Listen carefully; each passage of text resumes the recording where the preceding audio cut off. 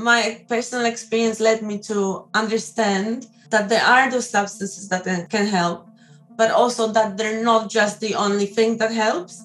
But if you combine work and psychedelics, then you can be quite successful to get out of trauma and depression and PTSD or whatever you're suffering, addictions for some people.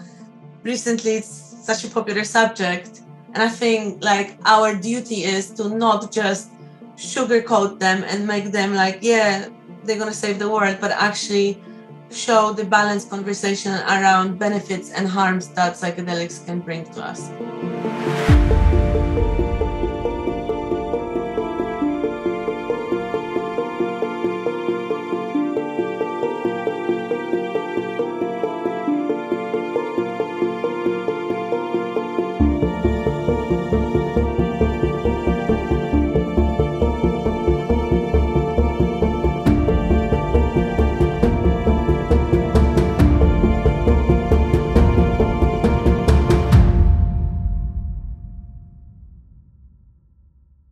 Hi, everyone. Welcome to another episode of the Psychedelic Conversations podcast. So thrilled to be having you here, as well as my guest, Anya Oleksiuk.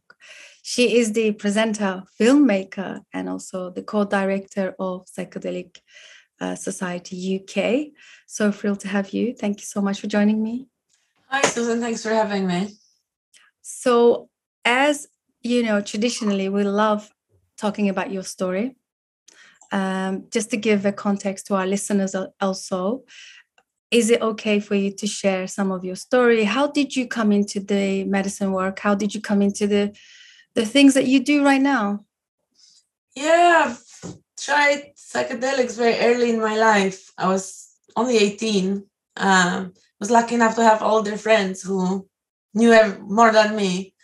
And quite immediately I knew that all the propaganda we heard in school and from TV, like acid will make you jump out of the window, that this is pretty much exaggerated. You know, I grew up thinking that LSD is worse than heroin and it's like the worst thing in your life. But then tried it and felt really surprised that actually, no, it's quite a nice substance that lets you connect with yourself and nature. But, I didn't make much of it back then. I did psychedelics a few times in my life, mushrooms, in the forest, or little LSD or something, but nothing serious. And then I suppose as I got older and, life brought challenges and things, I started feeling really depressed. I started figuring out I actually have depression. I had it for years, but it was like kind of creeping up on me. And at some point I was in such state that I would just like go to work, have wine with my friends and spend time on social media or playing games or just whatever I could do to not think about how I'm feeling. And it was to a point I was really miserable, and therapy didn't work, and yoga worked to a certain degree and meditation, but not that much. And then I reminded myself the psychedelics, the first trip I had with my friends. And I thought, I just want to feel like that again. You know, I want to feel happy again, just even if it's just for a few hours. So me and my friend Hanya, we took this tab of acid and it was 200 micrograms. I didn't know anything about dosing. I just probably before did maybe 50 or 70 micrograms. So it was quite a shock because we went to the park and we thought we were just going to walk and see the trees. But what happened was like one of the most profound experiences of my life. I just saw my body travel, my soul, my body, I don't know what it was, traveling through the history of the world and understanding so many things that happened. And then understanding my life and that I'm not my depression and actually connecting to nature, all of it, all the mystical experiences, all of it came in one trip. And I got this insight that I am in control and I can heal if I want to. I just need to want to do it. And that started this massive journey for me of taking psychedelics, doing therapy, and being in a process of untangling the trauma On my way there, found out I have complex PTSD. Psychedelics, together with therapy and other practices, again, helps to make sense of that and heal from that to a degree that I'm actually enjoying my life today, and it's good. So that's a long story, but my personal experience led me to understand that there are those substances that can help, but also that they're not just the only thing that helps. But if you combine work and psychedelics, then you can be quite successful to get out of trauma and depression and PTSD or whatever you're suffering, addictions for some people. So decided to educate about it, remove stigma, but also balance the narrative, because I feel like recently it's such a popular subject. And I think like our duty is to not just sugarcoat them and make them like, yeah, they're going to save the world, but actually show the balanced conversation around benefits and harms that psychedelics can bring to us. That's wonderful. Thank you so much for sharing that, Anya. So these are really relevant topics that you touched on, which is also in my own area of passion. So lucky for me, I never came into psychedelics through a recreational or even, trying them out as fun in my younger days, because I never even knew they existed. So my experience always has been coming from a trauma-informed perspective. Somebody who tried, everything out there, like breathwork, yoga, like you said earlier, mentioned some of these tools. These are incredible tools, right? They are nothing to just dismiss or not acknowledge. I think I've met so many people got to the level of healing just because of meditation or something else. And for some of us, we just had to try a little bit more intensified tools like psychedelics. So I understand that. That's why it's very difficult for me to comprehend that these are recreational substances. It's like there is no part of my brain that functions in that way. So I always see them as healing tools, or at least for me, allies in our progressive healing and integration. So I really appreciate that. I appreciate the fact that you said we need to also educate on the harm reduction. This is something hugely in my area of interest. And I see a lot of mainstream articles are continually sugarcoating and also bombarding us with these panacea level, substances that they can fix everything. So I'm so happy you're on this path, teaching and educating. And I do respect what Psychedelic UK Society is doing.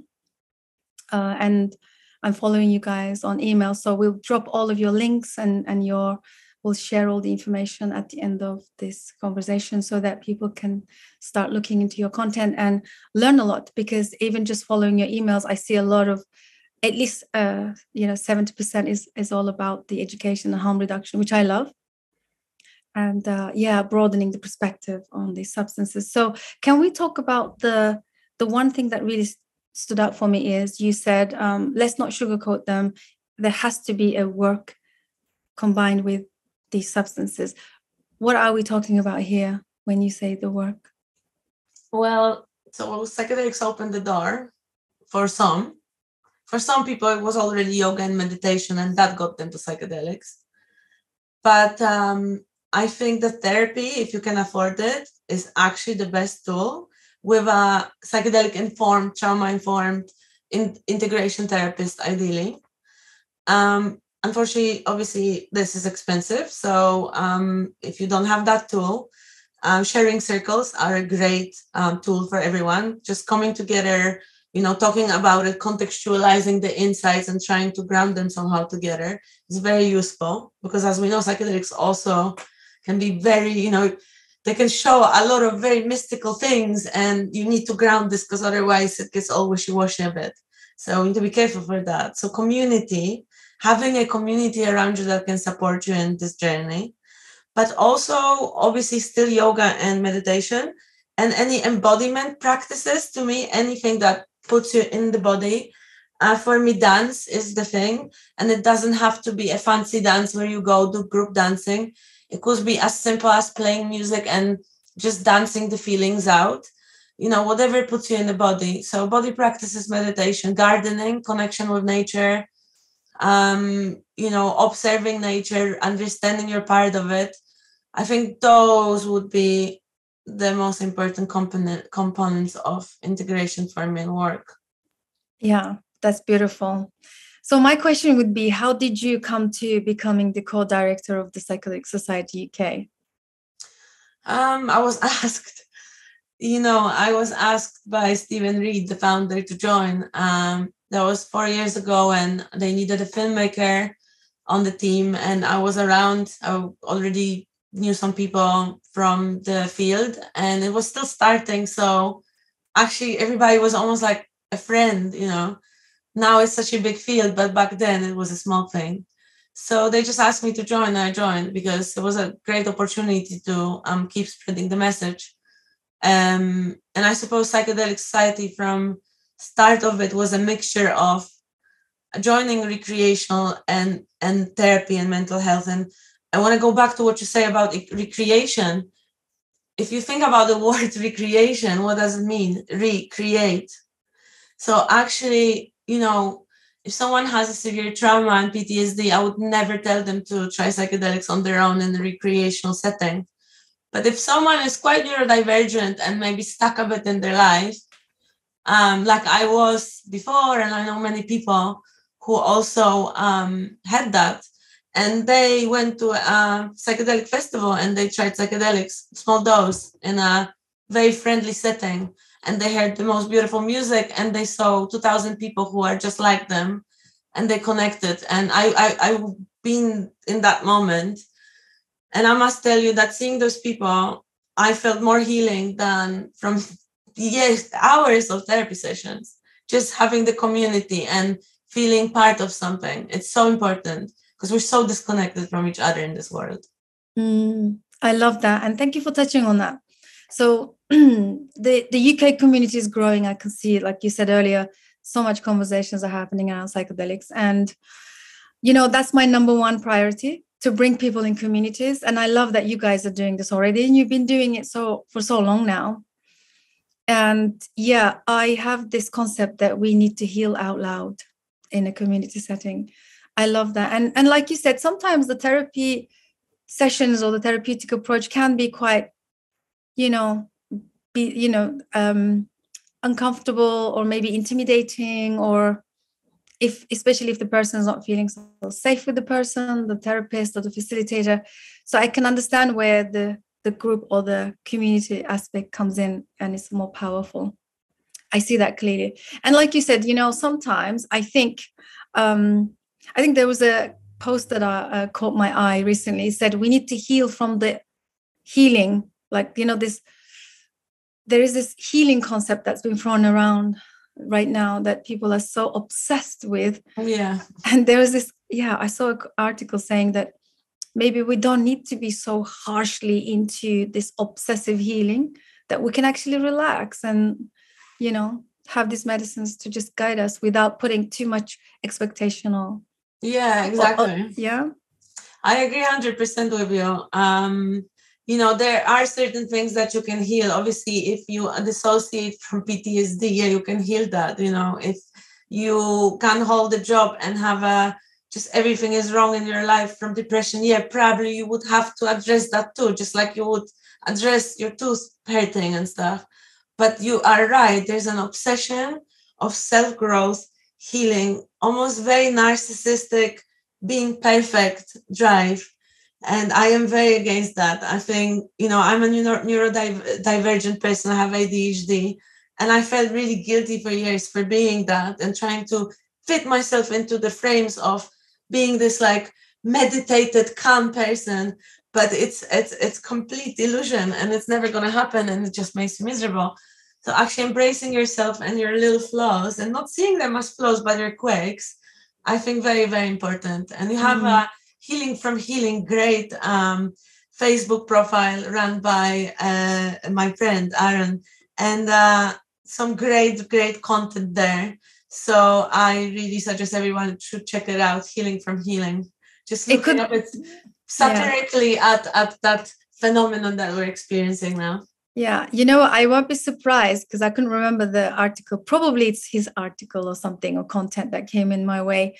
Yeah, I mean, lately, I feel like in the West, when something comes or emerges, we run with it and we kind of like make a mess of it. And you know, in the last sort of 5 years, somatic healing, somatic body, you know, practices, even breath work. Everybody's a breath work coach now, right? Yeah. And yeah, we just kind of go super obsessed into it, and we lose the meaning on the way. And yeah, suddenly this thing becomes, instead of a healing practice, it becomes an obsessive narcissistic thing that, you know, happens in those circles, which is quite sad. But I love that your friend is actually doing the counter of what this is about. Yeah, and also this arriving at the mountaintop in a Zen state. This is not healing, right? We know now that this is not healing. And I think you guys are doing an incredible job. And I know your circle a little bit now. I've been following some of the people around your circle, and you guys are doing a great job just bringing that education and also this kind of concept to more mainstream, just to bring that, you know, counter the force of like, where are we going with this whole narcissistic ideal, you know, healing processes that everybody's trying to run after. So I really appreciate that. And the other thing I wanted to touch on is, Anya, your documentary. I don't know if you wanted to tell us a bit about that. You've been filming a documentary. Yes, 5 years now. Um, that's what documentaries do. You sometimes start. I remember my teacher saying, when you do your documentaries, you will start and think you'll finish in a year, and then it will be 5 years and will change 10 times. And exactly what he said happened. We started filming 5 years ago or even longer. And in the beginning, it was this remove the stigma, you know, make psychedelics popular, make everybody know about how great they are. And very quickly it turned into, oh, let's just pause a bit. Let's look at the safety. Let's do it safely. Let's not get ahead of ourselves. Let's not make the same mistakes as in the 60s and 70s. So now it's a beautiful film. It's a journey throughout the last 5 years of re-emerging Renaissance, and how people who were there 5 years ago, how they developed today, and how we now put a lot of focus on integration and preparation and community aspect, and actually see the psychedelics not as magic medicine, but as just like this little catalyst opening the door, one of the tools you can use. So yes, we finished filming now. We have a lot of editing done. There are some little versions and little clips circling around the internet. We had screening at Shift Network Festival. We are screening at Boom Festival this year. So, but this is just fragments. So we're crowdfunding at the moment to finalize the production, mainly animation that takes loads of money. It's very expensive, but we want to make it really beautiful and compelling. So we're running a crowdfunding campaign. If anybody wants to support us, I'm sure we can add a link to it. But also just the psychedelicrenaissance.com is our website, and you can reach our crowdfunding from there and find out more about the project. Of course, yeah, we'll definitely add it to our show notes. You know, years ago when I was coaching at this digital company, online company, we used to have these conversations around creating content. And I'm going to relate this to your documentary process. There was this saying between us that when you begin any online project, for example, even a YouTube channel such as this, and such as like so many people are online, YouTubers, you know, content creators, right? There was a saying among us that it's not as simple as becoming a content creator or growing a YouTube channel. What you are doing is you're growing yourself. You are maturing, and it's very interconnected to your own self-growth. And I believe this is what you were saying, talking about, you know, you started this documentary 5 years ago, and now looking back, it's probably directly impacted your own growth, if you want to say. Definitely, it's, documentary is very authorship kind of project. It's not journalism, and I am one of the characters in the film as well, so that journey is documented there.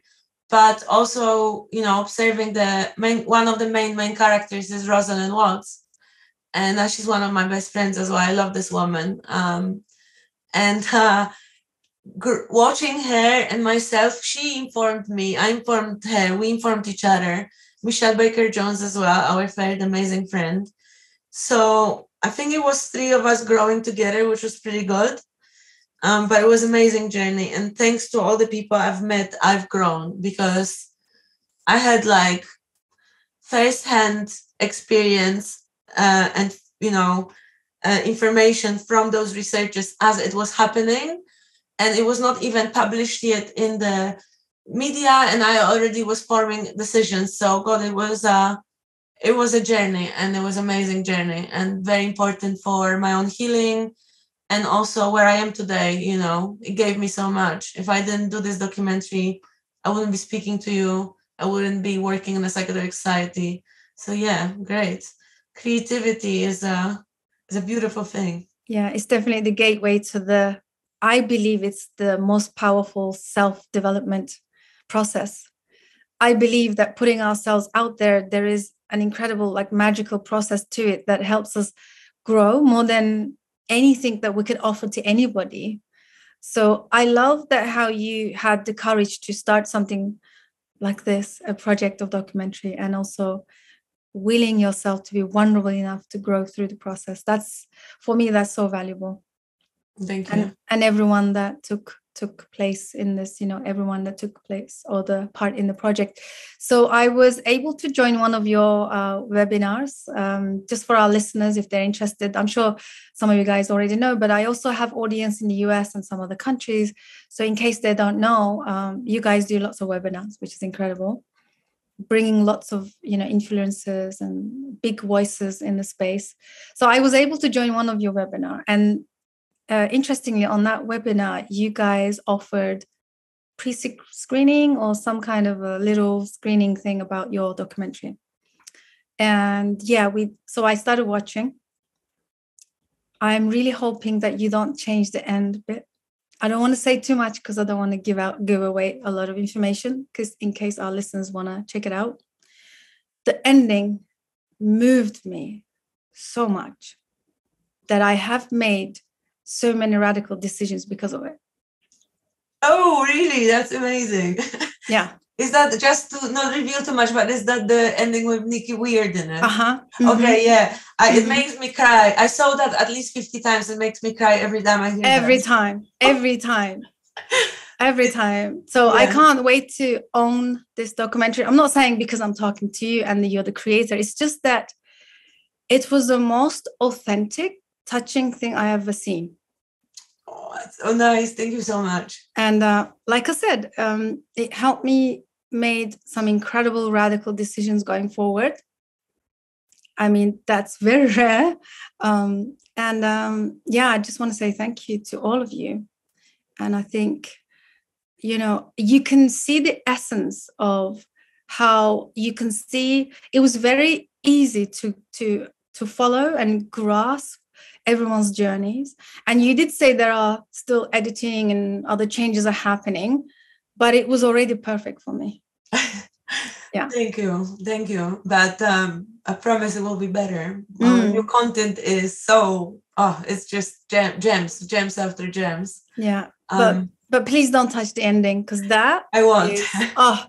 It honestly, like I'm sure our listeners, once they get their hands on the documentary, they'll probably agree with me. And so when will it be fully out and ready for the public to own it or buy it or rent it or watch it? So by this year, I am actually dropping all my events work for the next few months and focusing deeply on the documentary. We are missing funds for editing, but we're trying to work around it somehow and, keep crowdfunding and try to look for sponsors. But the film will be available for free, actually. That's beautiful. It's a not-for-profit film, so it's going to be on its own website, and there will be option for donation if you want to, but you can watch it for free, because we think that this is what we want to do. It's made by community, because it's made not just by me, it's made by all those people. And actually all the people, the characters in it were so crucial for making of it. I feel like it's our film and it's our gift to others. Just wanted to, I suppose, mention why there's this atmosphere in it. It's because those people opened their houses, their homes, their hearts to us.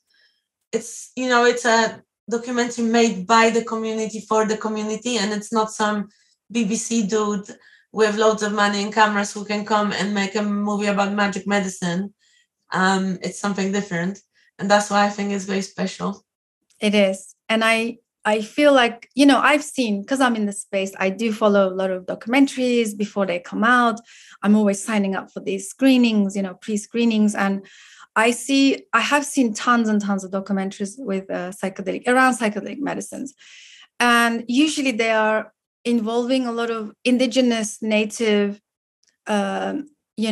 teachings, or at least someone's journey into the jungle, or someone, connecting with the roots of, a very native sort of traditions. So for me, this is going to be, your documentary addresses the missing piece that, yes, we all love and respect, and thank you to all of the indigenous and the native people that carried this wisdom and the traditions and the right way of doing the medicines, the working with psychedelic medicines. But yet we all live in the West with challenging lives, jobs, 9-to-5 jobs, challenging relationships, challenging mental health issues. And I thought, when you watch those kind of documentaries, it kind of takes you and, sweeps your feet off the floor, and you're in the jungle experiencing all of this, and it takes you to another world, but then you're back into your own Western life, and you have to wake up for work tomorrow morning. All of the challenges, they never go away. Somehow your documentary addresses that realness of the real people in the Western world, and really also approaching the therapeutic approaches of the medicines. It was just so timely, and it's going to address a lot of the struggles.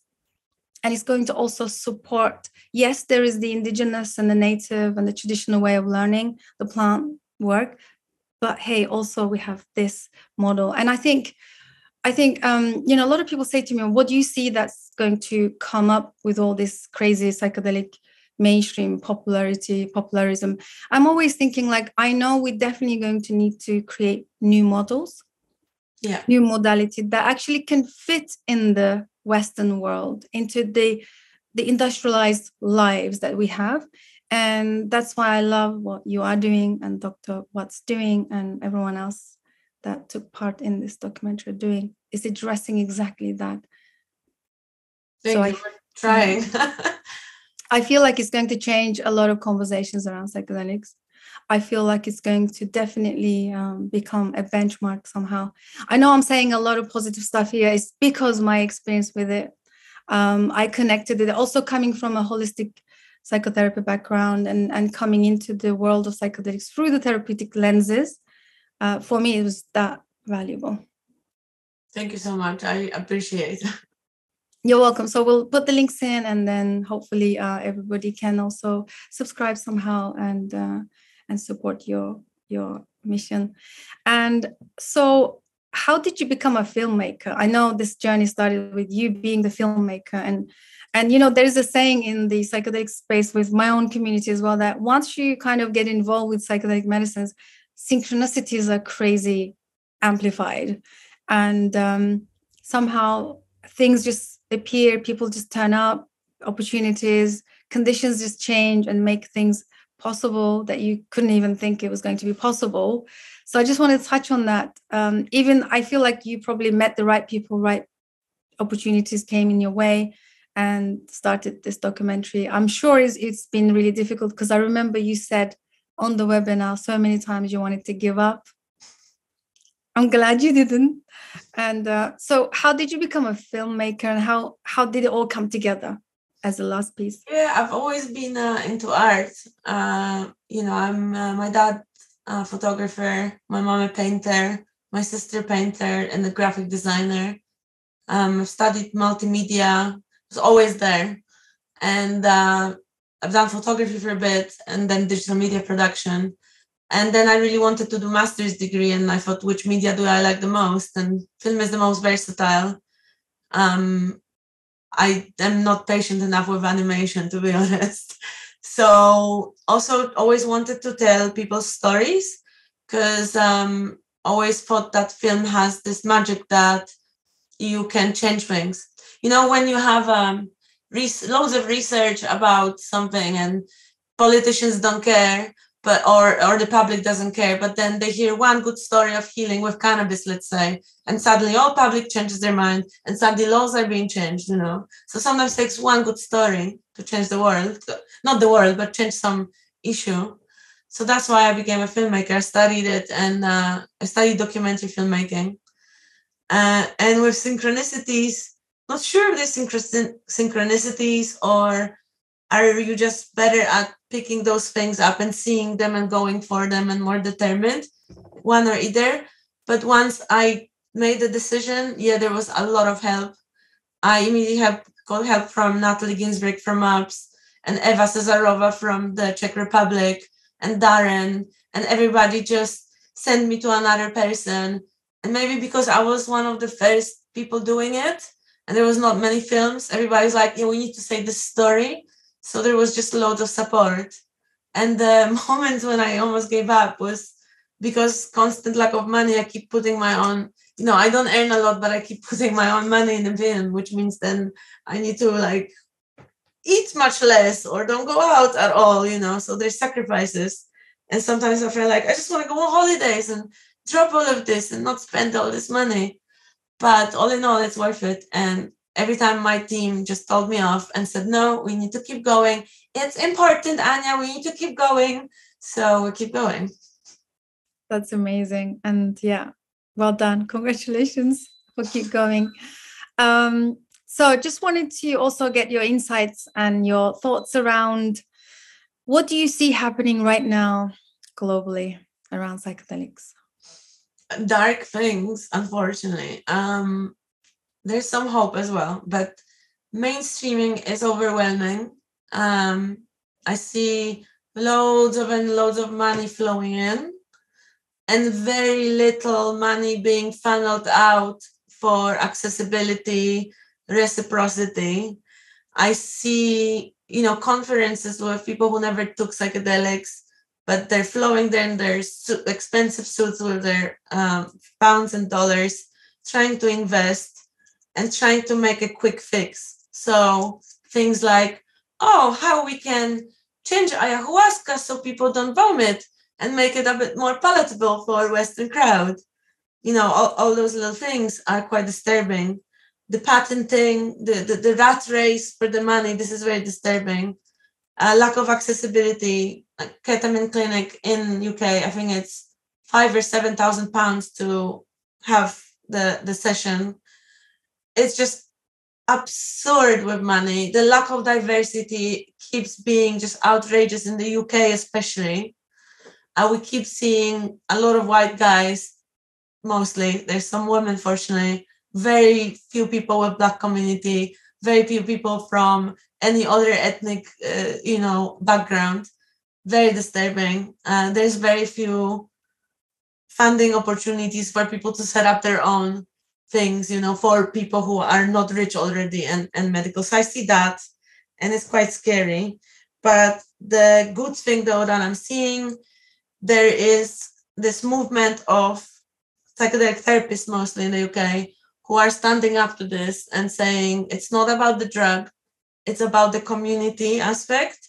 And there's a lot of community efforts. So you have Saipan, Leonie Schneider, and Ian Roulier, two former patients from Imperial College Psilodep, psilocybin for depression study. They now set up Saipan, and this is like a network of psychedelic patients. So they're doing great work there.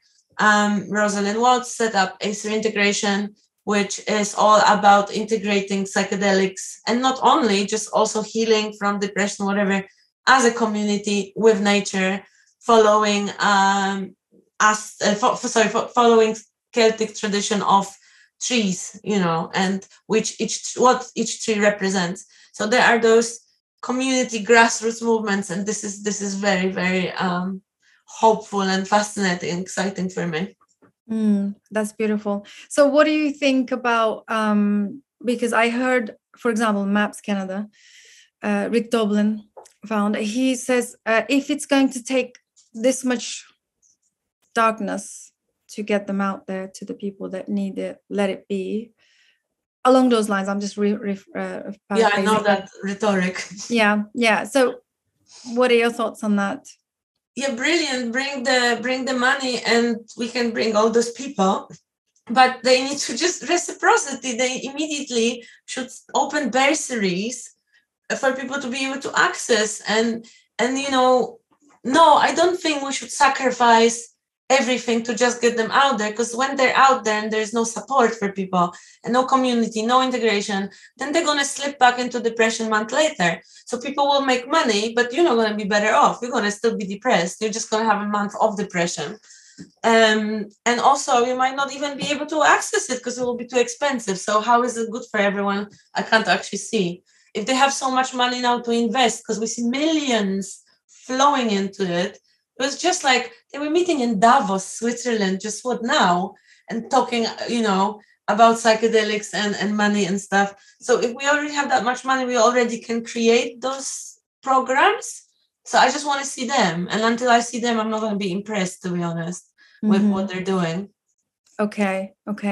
So psychedelics as non-specific amplifiers. So I'm agreeing with you on here, where you said, unless there is a community, unless there is some guidance, some support, and the person is willing and ready. Because, one of the things that continually emerges for us within my community is that people read something on the paper or the mainstream or social media about some, panacea medicine, and they want to try it and be okay tomorrow morning. They want to, that, goal of reaching the top of the mountain on a Zen state.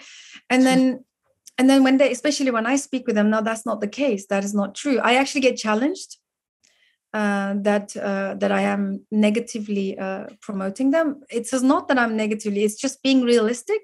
That firstly, one of my favorite things is they say to me, what is required in order for me to get some healing or some transformative benefits from these medicines? I'm always like, it's not that you can try it anywhere. It's not like they're happening everywhere. It's not like you can't access them. You can.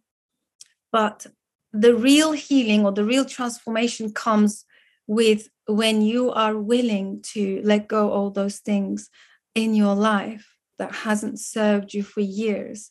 It's not that you can't change, you can, but are you willing to let go of those things that didn't serve you, and all these challenges that you are creating in your life?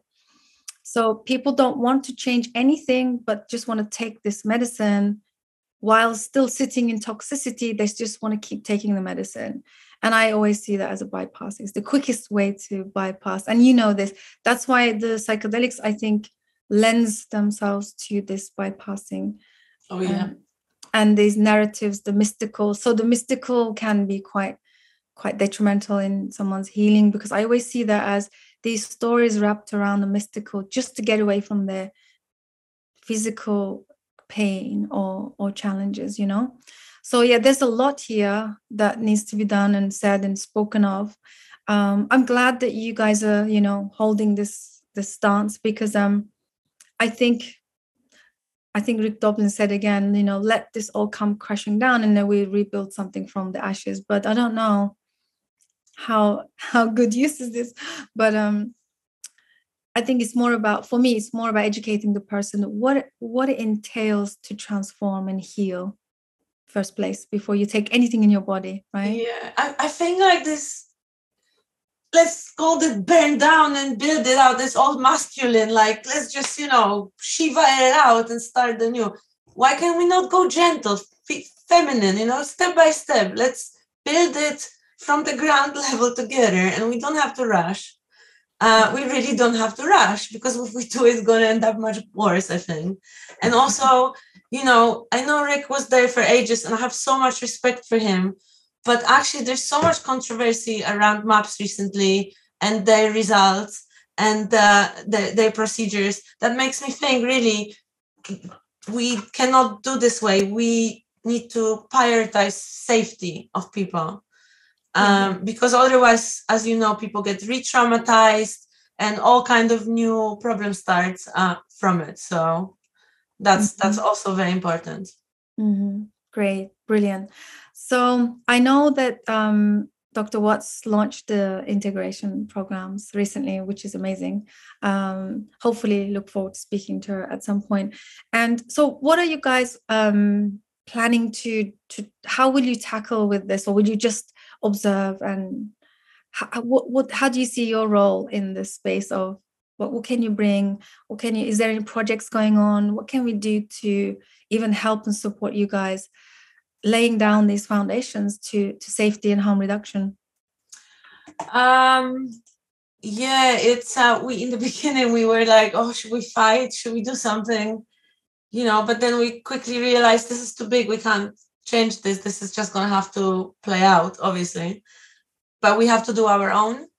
So we're just going to keep doing our work and educating and bringing community. And for years, we've been getting people joining our community, people who went to trials. And after the psilocybin trials or whatever trial they were into, they felt very bewildered and lonely and didn't know what to do with their lives. And we were catching them as they were falling, and we were trying to get them connected with community and practices that they can use to keep going without psychedelics. So we'll just keep doing that, because there are going to be more and more people like this. And we're just going to make sure that our spaces to integrate and prepare. And how people can support us is by becoming members of the Psychedelic Society. We have, I think, 900 members now who donate monthly to money to us. And what we do with this money, we make harm reduction resources.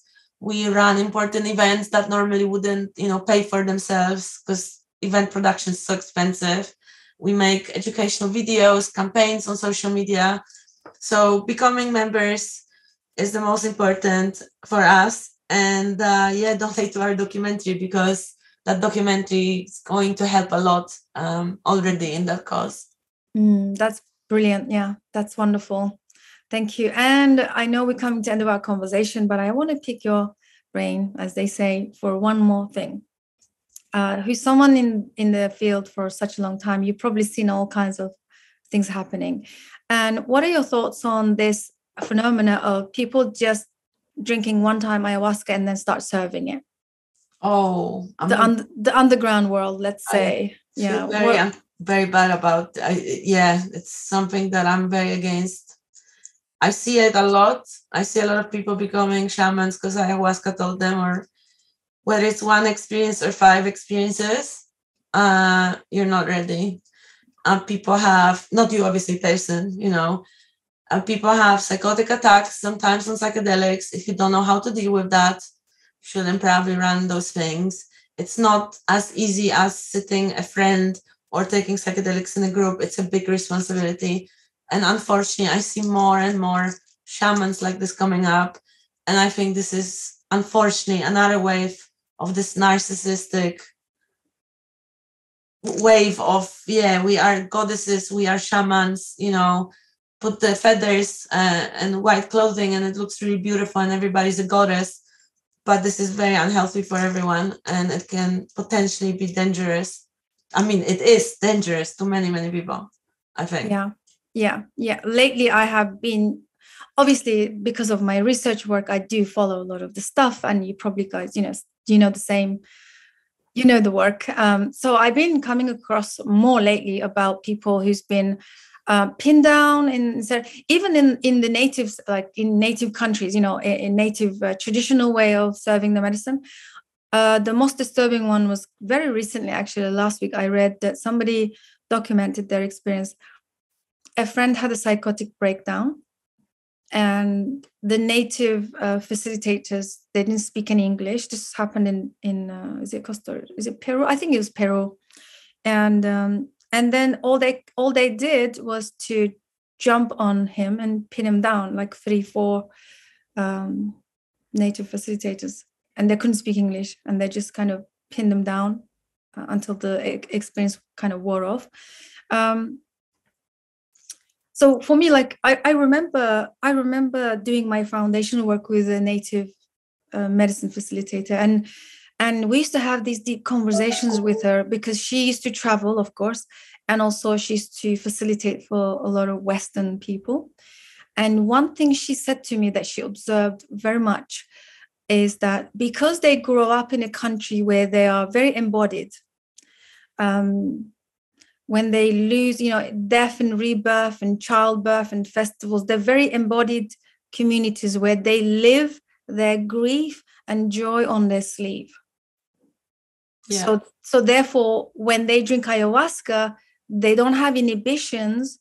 Therefore, each time they release something, they dance it out, move it out, scream it out, sing it out, shake it out, Yeah. So, but she realized in the West, she said, I always ask her, like, what is your number one challenge serving medicine to the Western people? And she always said, they suppress so much that every time we hold this medicine circle, she always like gets ready with her team, be ready, because when the medicine cracks somebody open, the years and years of suppression, inhibition will act out in a psychotic episode. And that she says we have to be ready for that. And that's why a lot of the native medicine facilitators are not familiar with working with the Western psyche. That's why I said to you, that's why I was so in awe that you guys covered so much of the therapeutic aspect and so much of the mental health and so much of the Western programming, the conditioning in your documentary, which I love. And I think this is the missing piece for me. That's why people get inspired and excited. They travel to Peru and they sit in circles where the facilitators, they don't understand our culture. They don't know how much we're suppressing and how much we're holding inside.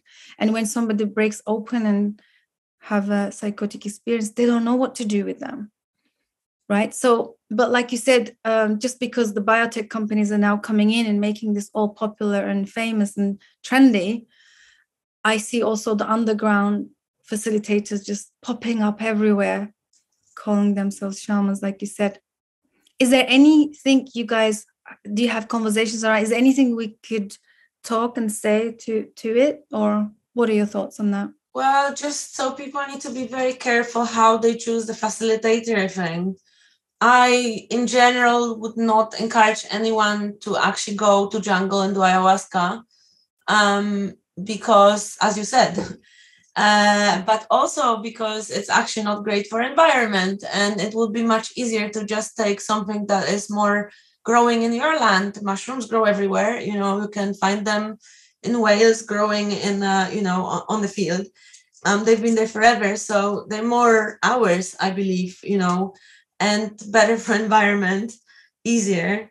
And but also when you do travels in the Netherlands, which it's legal there, be careful how you choose the facilitator too. So should be recommended by someone you really trust, but still check them. Google search obviously about them if you cannot find something bad about them, because there's a lot of accounts of bad practice already. What I would say, have a conversation with them on Zoom at least before you actually decide to go travel and do the weekend, because once you're there you might feel like, oh, it's too late. So just make your research before you go, as much as possible. We will have soon a page with recommended retreats that we know are good. We currently identified 3 that we're very happy to recommend. We know the people, we've been to their retreats, we've tested it. We have some one-to-one session facilitators we can recommend if somebody wants. Until this is on our website, people can get in touch with me and just email me and I can forward those to people. So I think this is very important.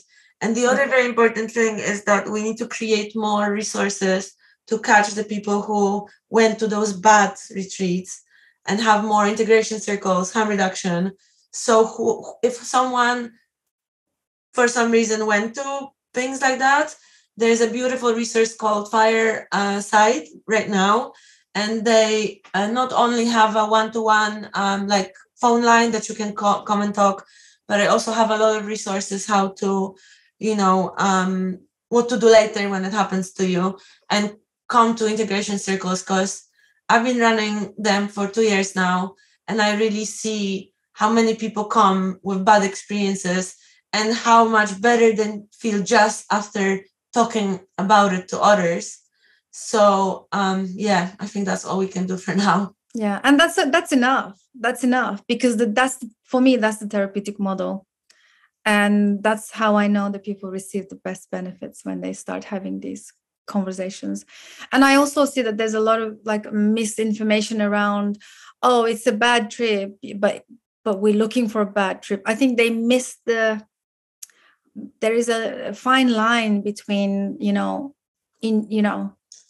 thinking that bad trip is good, but then when that person's actually seriously being re-traumatized. So if the facilitator is not attuned to this kind of therapeutic model, obviously they cannot tell if this is a really, really bad trip that needs intervention, or should we just leave the person to just go through the bad trip? So there's a lot of nuances, I'm sure you're in this every day of these conversations, but so again, I just want to say I'm also hopeful. I'm sure we're going to emerge with new modalities and harm reduction resources. So thank you so much, Anya. This has been really amazing to talk to you.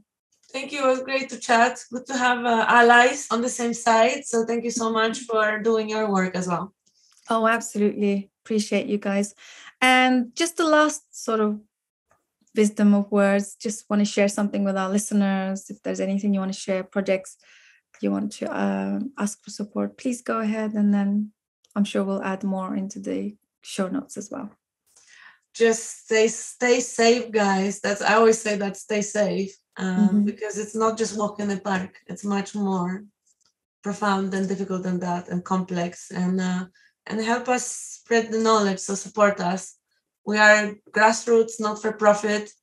We're all just normal people in our bedrooms and little flats, and any support helps us to do really big things. So a massive thank you for anyone who supported already, and keep being on our side. It really helps us to keep going. That's beautiful. Okay, great. Thanks, Anya. That's wonderful. Thank you, everybody, for joining us. Hope you guys enjoyed this conversation. Please do reach out to me or Anya. You can email Anya. We'll put all the links and the information below. And do share and comment. We need more engagement. We need to know your thoughts, what you share, your experiences. Don't hold back. And I'll see you guys on the next one. Bye for now. Much love. Bye.